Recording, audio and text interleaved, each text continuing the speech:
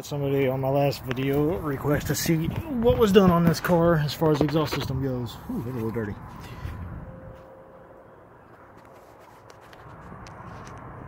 So, this is all 3-inch, all the way to the tips.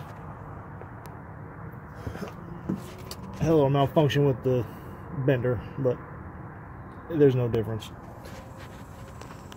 Nice little wire right there.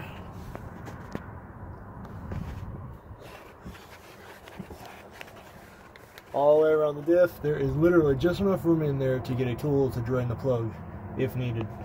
Well, when I should say when needed.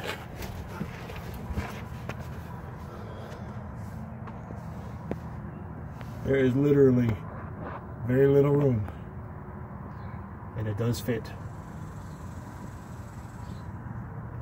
Way at the front, there's about a finger's distance of room between it and the drive shaft. It doesn't look like I've hit the driveway at all, which is good. And if I have, it's very little. I don't think I have. It doesn't look like I have yet. So, yeah, it's all 3-inch,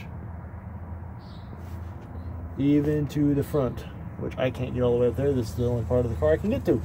It's so freaking low. It looks like that was the only hanger that was not reused.